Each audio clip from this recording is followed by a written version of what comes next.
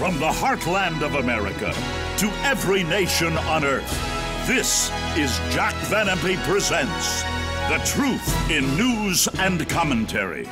Here now are Doctors Jack and Rexella Van Impe. Hello and welcome to Jack Van Impe Presents. Right up front here on our program, I just want to say that this is a very, very special time of the year. And so we're going to be doing something that we've never done before, and that is to think about Thanksgiving a little bit differently on this program than we've ever done.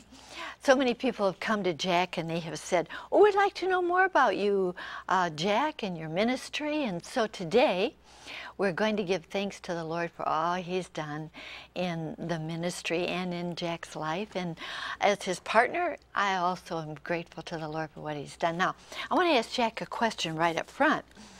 Is Thanksgiving really found in the Bible? Now, we call him the walking Bible. He's memorized so many verses. Is Thanksgiving, Jack, found in the Bible? 1 Thessalonians 5:18, in everything give thanks, for this is the will of God in Christ Jesus concerning you. And Rexella, I'm so glad about the salvation that is given to us. It's a gift. What? That's right. For by grace are you saved through faith, that not of yourselves. It's a gift of God, not of works, lest any man should boast. And that's Ephesians 2, verses 8 and 9. And the Apostle Paul in Romans 6:23 said, the gift of God is eternal life through Jesus Christ our Lord. And added in 2 Corinthians 9:15, thanks be unto God for His unspeakable gift. And that's our precious Lord Jesus. Amen. I'll say amen to that, won't you? That's the thing that I thank God for the most, is the joy of knowing that I have Jesus in my heart. He's my Savior. We'll talk about that a little bit later also. But I also want to say thank you, Lord, that I live in the United States of America. We have the freedom to worship Him, the freedom to have Thanksgiving. What a wonderful country. After being in 50 countries, you can thank the Lord. You may not like this, but Psalm 33:12, blessed is the nation whose God is the Lord. And that's Yahweh, no other God. And His Son, the Lord Jesus Christ, the second member of the Trinity, who also is God. The Bible says so plain in Romans 9:5, Christ came who is over all, God, blessed forever. 1 Timothy 3:16, great is the mystery of godliness, that God, the Lord Jesus, was manifest in the flesh. We believed in the Lord Jesus Christ. This is the true God and our eternal life. And America was built on that premise, Father, Son, and Holy Spirit. Matthew 20:19, and we make no apologies for it, as other groups have come in and tried to load their God on us. The Bible says in Exodus chapter 20, verse 3, the first commandment, thou shalt have no other gods before me. It's Yahweh and the Lord Jesus Christ and the blessed Comforter, the Holy Spirit. Amen. I love that, don't you? Now, I'm going to present to you something we've never done before, and that has to do with Jack's background. He's from an ethnic background, of course, and his parents are from Belgium. There you see them, Oscar and Louise Van Impe. Let's go back in Jack's life now. There he is. I think you were 5 years old. I'm the little one. Yeah, the little one. There's your dad. And you were playing the accordion at age 5, I believe. Yes, there, and at Jack. 8, playing in the nightclubs with my father. All right, there you go. And here he is. Isn't he a darling little boy? I love that. Amen. You were handsome. Handsome. Well, let me just have my family in here also. Rex and Esther Shelton. And there they are. How I thank God for a godly mother and father. Going on, whoa, of course you know who I am right there on the left, my brother Bob, and the tall one, and Donnie, the little guy there. The little troublemaker. And I was praying so much, starting very young. Now, you know, I was rearing a godly home, so my mom taught me to pray every night before I go to bed. Well, wait, Rexella, Yes. don't forget, you saw that little 8-year-old boy, me, and you started praying after you saw me at that age. All right. So it was meant to be. I'm going to go on here. Here I am, age 14, and my father, my mother, my brother Bob, and my brother Don. And how grateful I love them all so very, very much. What a great, great family. Now I'm going to back up a little bit here. As I mentioned, I was reared in a very godly home. Age 5, I started singing in our church. And of course, both of my brothers started performing in the church also. My dad, a trustee, my mother just, oh, what a wonderful godly example. But Jack was reared in a nightclub home. And Jack, I think it'd be great right now if you could tell what happened as you were reared in that nightclub home. My father had me playing the accordion by the age of 8, and he would feature me at the nightclubs maybe once every couple of months. And of course that wasn't legal because of my age. And I grew up in a Belgian home where I could drink at the table. And I drank from my father's own liquor at the nightclubs many times before the whole family turned over the leaf and came to the Lord Jesus Christ. What a change there was. And Rexella, there's only one way to be saved, and that's through the Lord Jesus Christ. Let me give you the Romans road. This is what I've told so many, and thousands and tens of thousands have come to Christ through this. First of all, Romans 3:23. All have sinned and come short of the glory of God. If you continue, Romans 6:23. The wages of sin is death, but oh, how Jesus, the Savior, loved us. And as he was there on that cross, Romans 8:32 says, God spared not his son. God the Father couldn't look at sin, and though his son did no sin, he bore every sin of every one of us from Adam until the last sinner who will ever be born here. What pain, what agony for the sinless one. But listen to me. Because of it, you can get saved. And Romans 10:13 is the conclusion of the Romans road experience. Whosoever shall call upon the name of the Lord Jesus Christ shall be saved. And one night, my alcoholic father, who claimed to be an atheist, prayed that prayer, and there was a miracle. Now, people go through all the motions, and they'll walk an aisle, and they get a religious exercise rather than experience with God. And Mark 7:6 says, they honor me with their lips, but their heart is far from me. Listen, when you get converted, God so changes your life that you act differently, live differently, walk differently, smell differently, because you don't hang around the joints anymore. And that's what happened to my father. The Bible says, if any man be in Christ, he's a new creation. Old things are passed away, behold, all the things are become new. 2 Corinthians 5:17. And when you're really saved, you're raised to newness of life. Romans 6:4. Well, the first thing Dad did was he went down to our cellar, got out the blackberry brandy, the muscatel wine, and all the booze, and said, son, help me. Took it to the alley and smashed it. And he said, I'll never drink again. And for years, there was never a drop of liquor that went into his lips. You say, oh, it's all right for a Christian to drink. Not a born-again one. Let me tell you something right here. Why did my father get rid of the booze? Proverbs 20:1. Wine is a mocker, strong drink is a raging, and whosoever is deceived thereby is not wise. Proverbs 23:20. Be not among wine drinkers. Do you hear that? How about Proverbs 23:31. Look not on the wine when it's red, when it moves itself, fermentation. Now, I want to shock some of you. 132 times the Bible speaks about wine when it's only grape juice, because grape juice was called wine. But God says in the text I just quoted, when your grape juice turns red and ferments, don't look at it. Why? Because we are to bring people to Christ, and woe unto him that gives his neighbor drink. Habakkuk 2:15. Why? You might get him drunk. Now, whether you like this or not, you start drinking, social drinking, and then you get drunk some night. What about it? No drunkard can enter the kingdom of heaven, 1 Corinthians 6:10 and Galatians 5:19. Beware. Satan's clever. Jack, it's so wonderful, though, isn't it? And then I got saved. Yes. When I saw this great change in my father's life, I wanted what he had. Oh. And I never touched another drop of liquor, which was given to me at the table as a Belgian family for all these years, now over 65 years. I never will touch it again. Oh, that's so great. Well, it's wonderful to know that God will forgive anything, if we'll just come to him. The Apostle Paul was a murderer. Yeah. Look how God used him. Wonderful to know we can be forgiven. And Rexella, even greater than that, later when we pray, when you ask for forgiveness, you get it. 1 John 1:9. But he also says in Hebrews 8:12 and chapter 10, verse 17, their sins and iniquities will I remember no more. He not only forgives, but he forgets you ever did it. Man, that's a deal. Oh, that's something to be thankful Yeah. for too, isn't it? How we should be thankful for the wonderful forgiveness of God. Well, let's zero in on something, on Jack's calling. Now, when he was about 17 years old, he started performing, and he went to college and university, and let's go to that next picture. There you see the Bible. He was enthralled with the Bible. He wanted to memorize the Bible.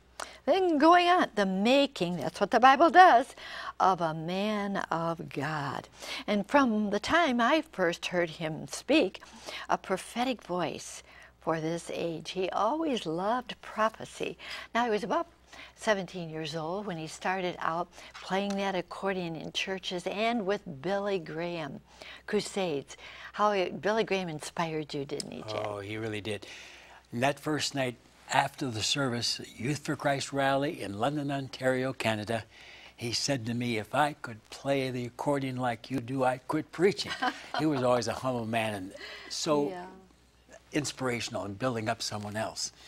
And it wasn't long ago that I received a letter. We're going to have it framed here from Dr. Graham, and I cried. He said, I admire your Bible knowledge. Oh, what God has done for that young accordionist. I just admire you as I listen to your programs. That really did something for me, Rexella. Yeah. But you say, why did you memorize the Word of God? First of all, because the Bible says, thy word have I hidden in my heart that I might not sin against thee. This is where the victory is. John 15:3, you are clean spiritually through the Word. That's why some of you have had such a battle. You don't take time to ever open this book here in front of the television all day long. The Bible also says that it gives you power. You shall receive power after that the Holy Spirit has come upon you, Acts 1:8. I've been in over 250 debates across America. I have never lost, not because of Jack Van Impe, not because of intellectualism, but because I had the Word of God soaked in my heart. 15,000 verses on every subject memorized. And I can grasp them immediately, and I could lick the devil's crowd or even backslidden preachers at any occasion. Why? Is not my word like a hammer that breaks the rock in pieces, Jeremiah 23:29? And the word of God is quick and powerful and sharper than any two-edged sword. Oh, I wish I could tell you of some of the debates I had and the victories through the Lord Jesus Christ. This has been a great time, Rexella. Yes, it really has. Something I'm really grateful for. That handsome man that you just saw on the screen, I'm really happy that he prayed for a wife. You know that? I really am. And I'll go on and, well, here you see it, the tender touch. Not only did he pray for a wife, but God said it's good that a man should not be alone. I'll make him a helpmeet. And I certainly have tried to walk with him and be his helpmeet. There we are. Whoa. This was taken, well, a while ago, and we've walked together all these years serving the Lord in United Crusade, and how wonderful it has been. I've enjoyed every single moment of my time with Jack, I'll tell you. Well, Jack, you know what? It's wonderful because you were going in not only church crusades, but God opened a bigger door of United Crusades. First I needed a wife. Okay, I was there. Let's not skip that. The Bible says in 1 Thessalonians 5:17, pray without ceasing. Some of you have heard me tell this because I usually do it once a year at an anniversary time, but I'm going to throw it in right now because many of you have never heard it. And I was at the Pontiac, Michigan Youth for Christ rally with my accordion and to preach, and there was a young lady there by the name of Rexella May Shelton. And I was sitting there on the platform praying for a wife. And I heard footsteps and I looked. Oh, it was love at first sight. That was the shortest sermon I ever preached. I wanted to take her out for a greasy burger afterward. Rexella, give me your hand. Come on. I want to be as romantic as ever. Oh, that was some night. I'll never forget it. But I found out you were going with another fella. And the Bible says, watch and pray. How does one do that? That's an impossibility. No, it isn't. With this one I watched, and with this one I prayed. I followed them all over. And one night the Lord answered my prayer and removed him. Oh, he's still alive. I didn't pray that drastically, but I would have. I wanted her and knew that this was God's mate for me. One hot summery night here in Michigan. We were looking out the bay window, and the moon was shining brightly. And as I took her hand and took her in my arms, I said, Rexella, your father said it's okay. Wilt thou? And it was so hot a night, Rexella wilt. And here we are. And what a team God put together back then. Oh boy, I had no idea he was going to be sharing all of that, but thank you, Jack. I do thank the Lord so very much for the wonderful opportunity to serve the Lord, to be Jack's helpmeet, and to also walk with him through this life. We've had a wonderful life together. Well, the church crusades that he was in also led to United Crusades. I'd like you to see just a few pictures of those. Jack Van Impe, Greater Detroit Crusade, Michigan State Fairgrounds. And then here you see some of the other wonderful crusades that he had. It was across America and around America. Here's another one. My, oh my, how grateful we are. And Van Impe Crusade exceeds expectations. My, this was a great, great time. Again, the greatest religious event in memory. Now, friends, something was pre-recorded and pre-produced before this program that really explains it all. And so I'm going to ask if they would please put this wonderful pre-recording on right now, and you can just see for yourself and visit the Crusades with us right there. The sheer volume of their work is staggering. Through hundreds of crusades, banquets, and church revivals, through thousands of TV programs, and a wealth of books, audio cassettes, and videos. Through music, song, and the powerful spoken word, Jack Van Impe Ministries has become the tireless tool of the Master, bringing millions to salvation at the foot of the cross. The fascinating story of their journey to unprecedented success is also the story of the dynamic forces God uses to shape us all. It's the story of conflicts and conquests. Conflicts and conquests, but before we get to that, I just want to say how grateful I am for the experience of being in those crusades, Jack. It was marvelous. Oh, Rexella, how God brought us together as a team. And just that Hershey crusade had 10,500 the first year and 10,600 the second year, the largest crowds in history. And everywhere we went, God packed out the buildings, and we gave invitations. And do you know, folks, we had 15,000 services and now 2,100 telecasts. That's 17,100 times we appeared before crowds and gave an invitation to receive Christ 17,001 times. I'm not like these preachers today who won't say anything about people coming to Jesus. It's like a guy coming to your house to sell vacuum cleaners. He cleans the floor and walks out and says nothing about, will you buy one? Not this guy. And 10 million people attended those crusades, and I'm happy to say that through that and television, 2,500,000 people have come to know Jesus as a Savior, but always with an invitation. Is that scriptural? Isaiah 1:18, come now and let us reason together, saith the Lord. Though your sins be as scarlet, they shall be white as snow. Though they be red like crimson, they shall be as wool. Listen to Jesus in Matthew 11:28. Come unto me, all ye that labor and are heavy laden, and I will give you rest. Listen to the closing of the book of Revelation, chapter 22, verse 17. The Spirit and the bride say, come. Let him that heareth say, come. And let him that is athirst come and partake of the water of life freely. Thanks be unto God for his unspeakable gift. Oh, God's been so faithful, Jack. But the devil really didn't like what we were doing.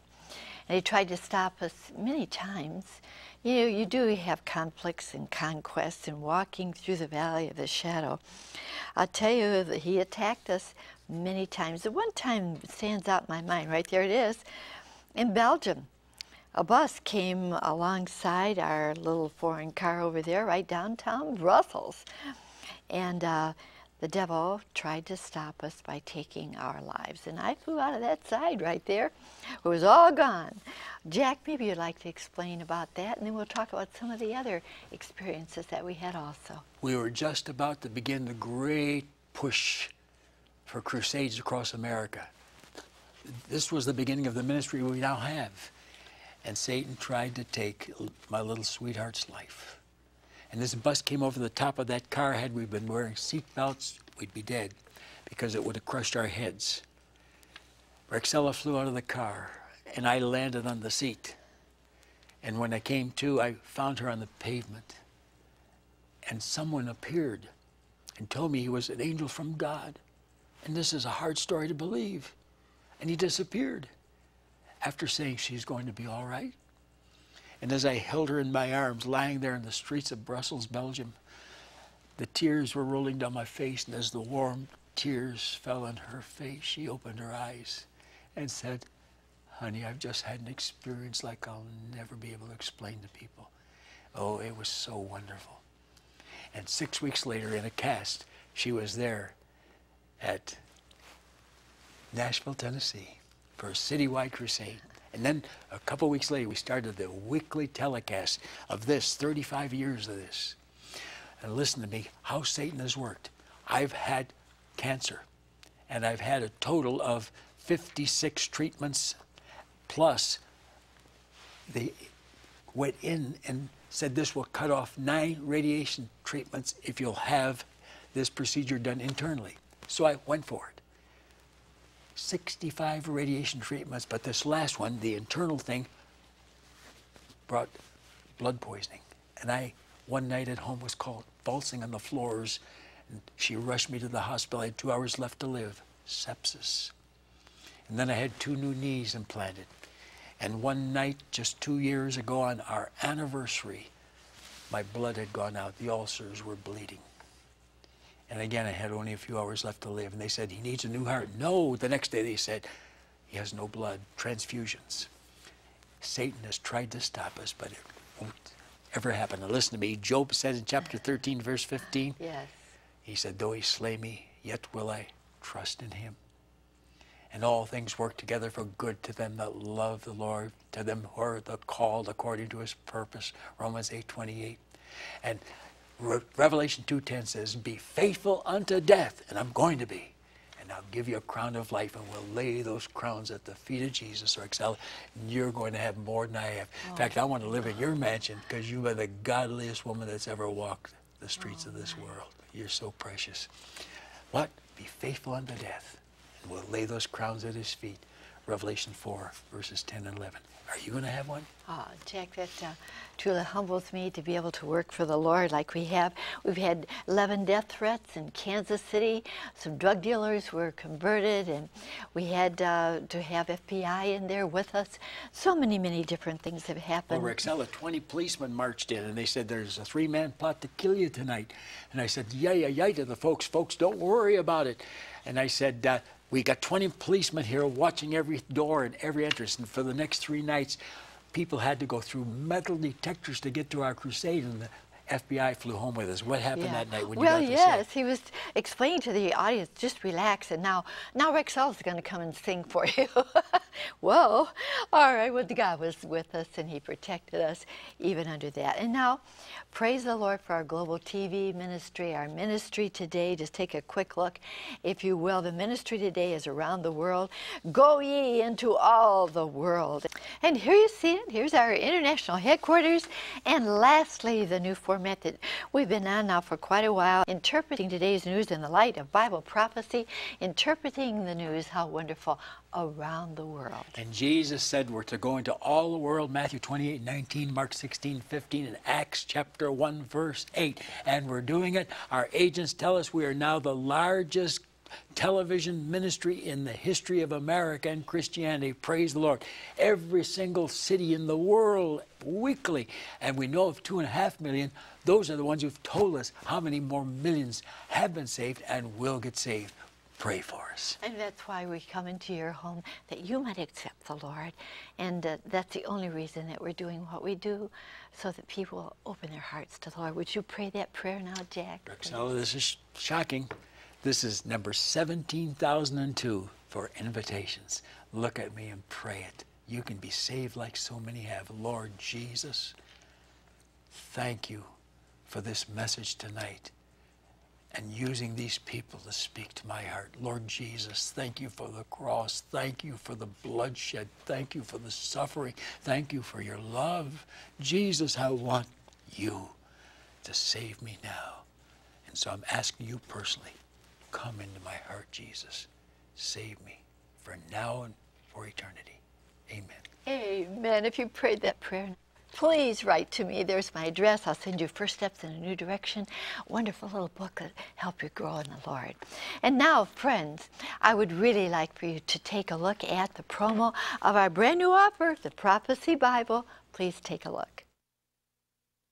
Presenting the third edition of the Jack Van Impe Prophecy Bible, this beautiful burgundy leather-bound edition has been created exclusively for the friends of Jack Van Impe Ministries. Dr. Van Impe has highlighted all 10,385 prophetic verses and coded each passage in the margins so you'll know at a glance the event to which the prophecy refers.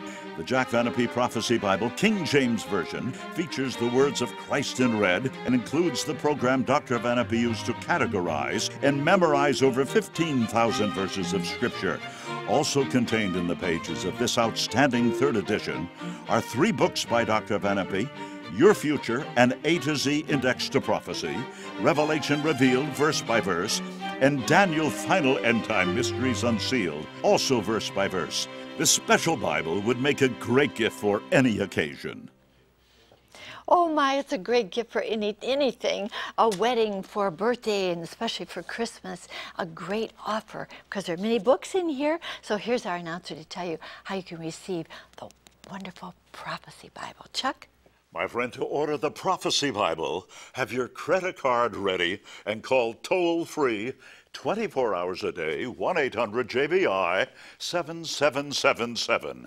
To order by mail in the U.S., send your donation of $59.95 to Jack Van Impe Ministries, Box 7004, Troy, Michigan 48007. In Canada, send your donation of $59.95 to Jack Van Impe Ministries of Canada, Box 1717, Postal Station A, Windsor, Ontario, NINA 6Y1. Now back to Rexella. Thank you so much, Chuck. And I just want to say, don't put it off. This is one of the most wonderful prophecy Bibles that you could have, because it does have all those extra books in here for Bible study. So there's our address. Please write to me, and we will get this in the mail as soon as we hear from you. Write or call. I just want to leave you with this wonderful, wonderful Thanksgiving from my heart. You'll never get a busy signal on the prayer line to heaven. How thankful we should be for our wonderful God and Savior, Jesus Christ. Look forward to being your home again next week, and until then, remember, God cares for you. Be thankful, and so do we. Bye-bye.